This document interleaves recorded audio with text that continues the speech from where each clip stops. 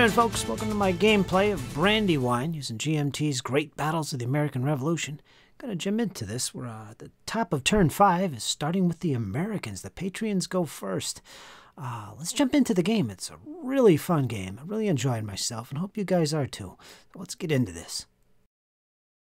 This is my first time going through a proper scenario. I've played a few practice games in the past, but I never played a proper scenario, and that's what we're doing here. This is the first scenario from the Battles book from the Brandywine game. So yeah, this is the situation. We're at the top of turn 5. The Americans are the initiative player. They go first, and that'll be followed by the British. So what I will do is recap a little bit of the situation from the previous episode, which was turn 4, I believe. I went through that, and there's the current army morale. You can see the Patriots are down to 15. And the British are at 18. They're both considered to be in high morale. They'll have +1 their initiatives, which I applied in the last episode for turn 5's initiative. Patriots are first. And yeah, that's the situation. So the Americans are kind of teetering regarding their army's morale. You can see over in the far left of the Patriot force, Green's wing, which are the light blue stripe in the top of the blue counters, his wing has come across the Brandywine Creek in force, and after some severe reprimands, he's going to be pulling some of those troops back. I basically made a little error not thinking, because originally what I intended to do is to have some of those troops support Sullivan. If you look over here, the dark blue stripes, this is Sullivan's wing. He's basically protecting and responsible for this part of the Brandywine's defense. Keep the Brits from crossing. His forces are looking pretty thin at the moment.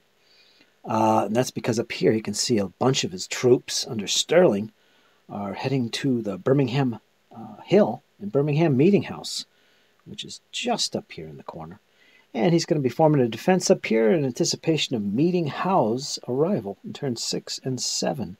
Remember, we're in the top of turn 5 currently. So that's the situation.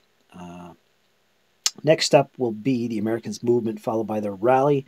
They do have a couple units to rally, as you can see here. These are marked with disrupted markers. They will have a chance to rally from that and get back to parade order once again. There's a couple units in there that need to rally. And in addition, what else? There's going to be some movement, of course. As I mentioned, some of Green's troops will be pulling back a little bit, and I'm trying to shift over here and reinforce this position, or at least set up a reserve where they can quickly react to anyone crossing here.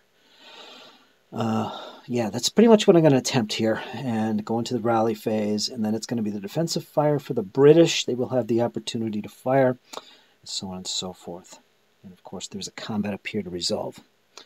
But we're not going to get to that just yet. I'm going to show you the results of movement and rally attempts, if they were successful, and of course one more look down here at the morale and also the momentum counters. Now remember, there's 5 in the pool for this scenario, and so far 2 are in play, and they're controlled by the British. These come about from getting good results in fighting, whether you're the defender or the attacker.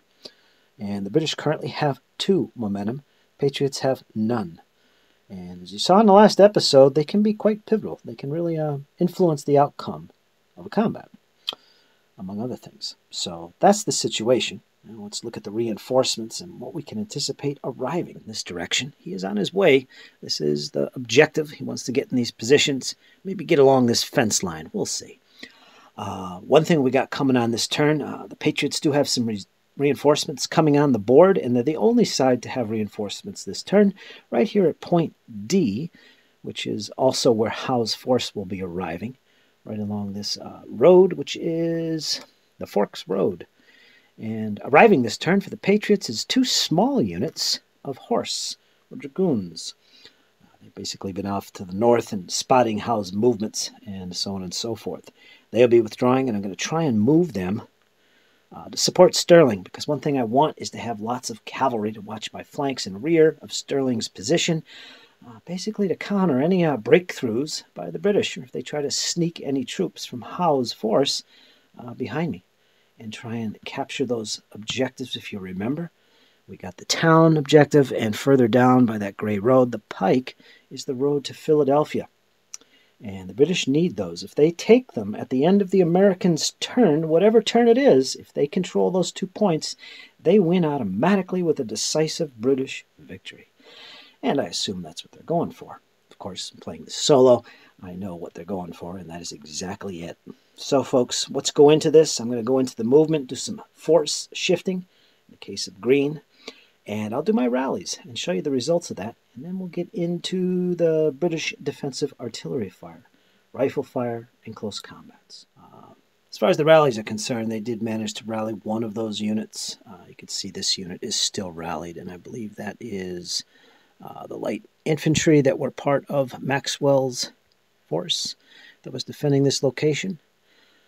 You can also see Maxwell has returned to that location up on the high ground.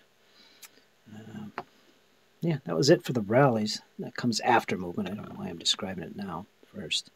But as far as the movement is concerned, let's focus down here.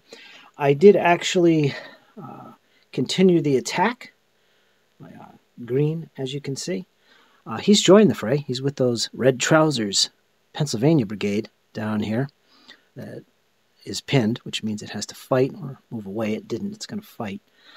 So he's joined that little combat. In addition, Maxwell has moved to this position here, back on the heights. He's joined by some riflemen, I believe. Let me see. There they are. Right there, the Pennsylvania Rifle Regiment, and also some artillery. So he's back in this position again. And they had the initiative, so that's the advantage. Also, they're trying to repulse Ferguson's position. Ferguson is here, the British Rifles. The Patriots have some more riflemen and a Strength 3 Virginia unit adjacent to him, as well as right here. We have another unit and another rifle unit, light infantry, Strength 1. So there's going to be some rifle fire here, and there's going to be some close combats, hopefully.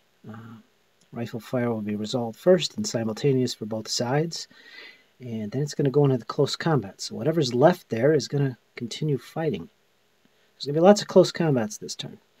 And some of Green's force that he had back here, and a couple that were on the other side, prematurely did actually move back along the road here, and they've since taken up positions. You can see there's a little bit more heft to the defense here, at least near Sullivan's flank over here. There is one unit way over here. He did haul down that road.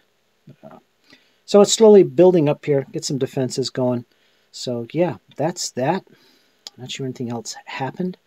So, okay, let's take a look at Sterling and what he did.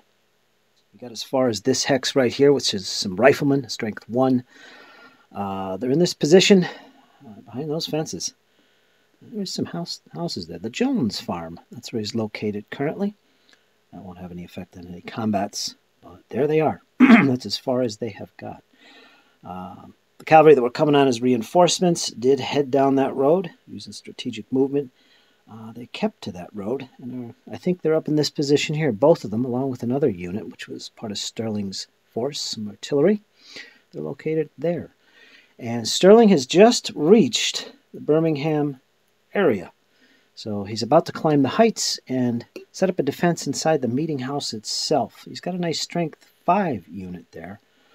He's got a Strength 6 right here at the foot of these hills. They're going to be taking a position up here close to the building.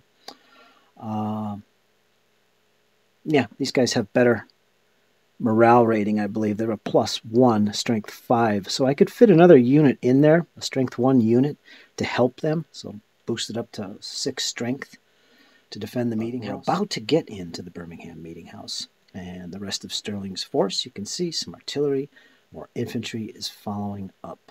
So that's Sterling's position. Defensive artillery fire. Now, I think right here where I'm focused is pretty much where the only artillery fire is going to come. Got a battery here. It's out of range. These guns here out of line of sight to the target. Other things. They really don't have anything to fire with, except over here. Right here we got those 2 batteries. Gidhausen's attack. A little bit slowed currently. Initiative has gone to the Americans. But he will be able to fire defensively on this position here where Maxwell has returned. So once again, another shot. Be a total of Strength 3 artillery.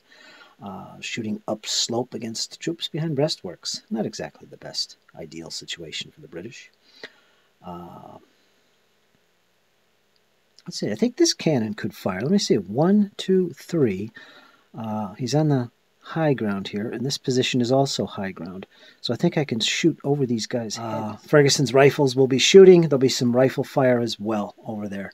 And finally, we'll get into the close combats. But first, let me show you the results of the British artillery, defensive fire, and the simultaneous rifle fire among the participants. Did the artillery fire for the British defensive? Again, it was just these 2 batteries here and this 3rd battery. He's on a upslope, and so is the target. So these units would be ignored. You could see over top of them. So he did fire, and he combined fire actually with these 2 other batteries. They all shot at the same target, which was the rifle-armed troops back here. What they did manage to get is a step loss. So this unit, this Pennsylvania rifle unit, suffered a step loss. That was the only artillery fire that was going on. Went to the rifle fire at simultaneous. Lots of rifle fire going on. This unit, because it didn't leave the hex, remember, it was originally here during this part of the game. It also fired. It fired at one of these units advancing up the slope, got a retreat result. There is that unit. So it withdrew from the attack. So the only thing in this hex at the moment is just this battery, Nifhausen himself. That's it. The only one left is this unit assaulting Fraser's Highlanders. So that was that. That was the step loss they took, and they still managed to do some damage here and forced the 28th Regiment of Foot back 1 hex. Other rifle fire was Ferguson's. He fired on Maxwell's position, this same target unit. Again, this is rifle fire. He was successful with that. He forced the Pennsylvania Rifles to retreat. Remember, this is all simultaneous. So he was retreating right when he did some damage to this guy, and he retreated. The results would be applied last. Up here, these 2 rifle-armed units for the Patriots did combine to fire on Ferguson's. They had a strength of 2 for their shooting. Negative AM result, which means the British Army morale dropped to 1. We're going to go into the close combat part of the game, the turn 5 for the Americans. And it's pretty much the assault here. These guns don't have to attack, but there will be a fight here. And that's going to be the Fraser's Highlanders making an attack upslope against Maxwell's position, which has nothing in it. So there really isn't going to be a fight here. I'll go into what happens here at the conclusion. There will be a fight here, because I think there's some non-rifle units. Yes, right there. They will have to fight. And there's one here. Strength 3 unit, plus 2 morale. The 10th Virginia. So there's going to be 2 Patriot units adjacent to Fraser's, or Ferguson's, rifles. There will be a combat there. Patriots' turn. They are going to attack. And the light units, the rifle-armed units, I should say, optionally, can also join in this close combat. And of course, we have the pinned units, the British unit here, strength 4, the King's Own, going against a total strength points of 12 from these 2 stacks, including Green himself participating. He's a nice +1 in the close combat for the Patriots, so maybe he can swing things in the favor of the Patriots this turn. So it's going to be pretty tough for this unit. It held out in the last fight. We'll see how good they do this time. So there is this to resolve and this attack on Ferguson. And I'll show you the results of that in a second. And I got the results all chosen up here. Up here, these two units, the stacks with Green. The lead unit was this 9th Pennsylvania, a 4-4 with a +0 morale. That was the lead unit. They launched an attack on this unit here, and they've got a retreat result. I think the combat modifiers were a net of -1 in total. It was 3-1 in favor of the attacker, Green in this case.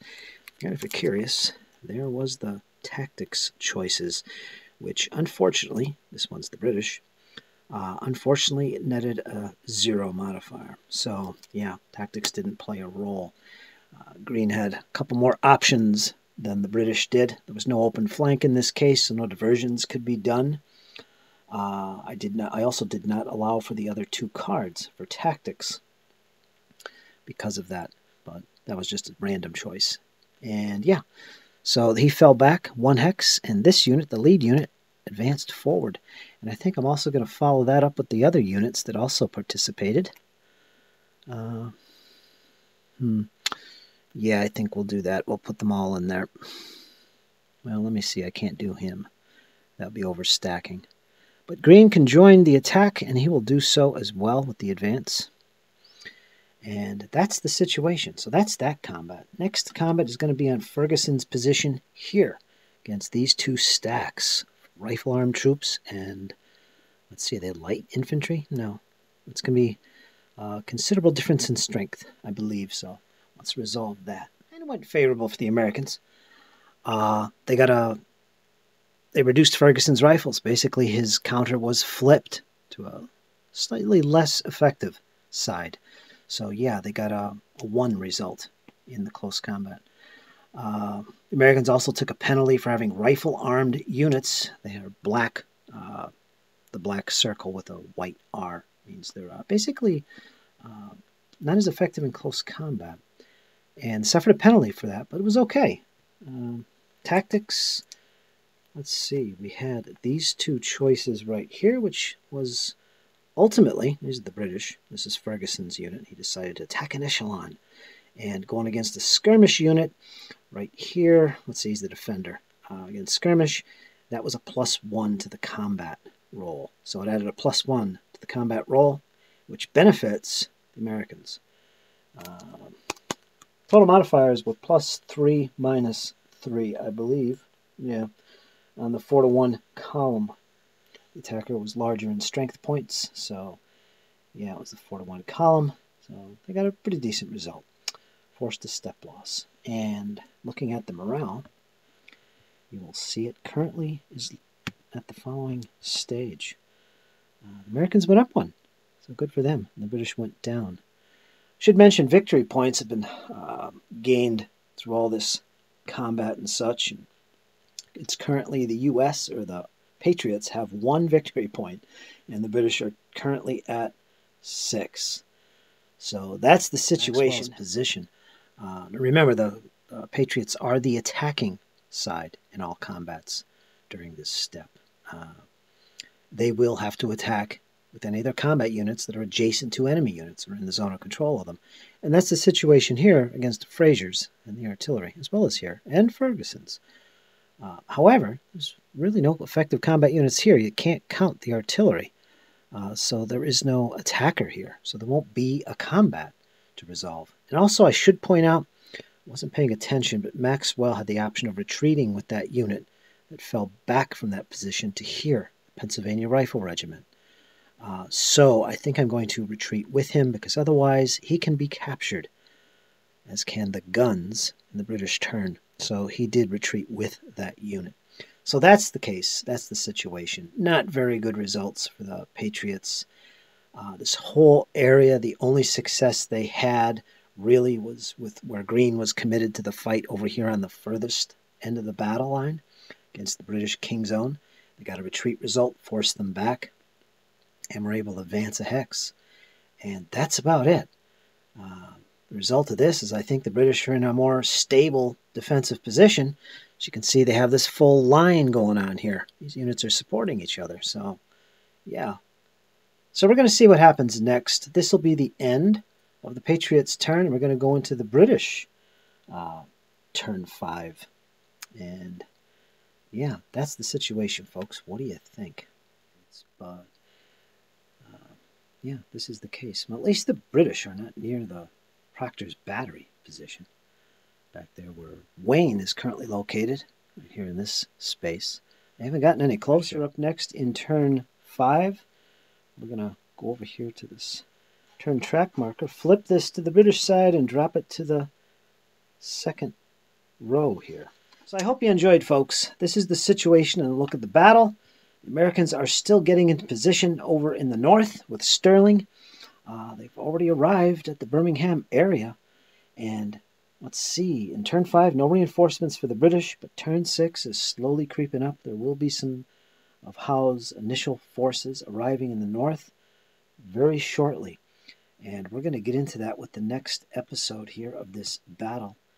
And yeah, so far so good. Loving the game. All right, folks, hang in there. Stay tuned for part 8. We're going to jump into the British players' turn. Like, share, subscribe, all that good stuff. And as always, folks, hang in there. You know it. It's only going to get better. See you soon, folks. Take care.